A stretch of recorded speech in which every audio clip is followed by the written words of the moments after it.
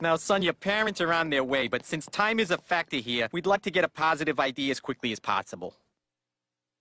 Are you sure he can't see me? Absolutely, Chris. You're 100% safe. Okay, that's him, number 6.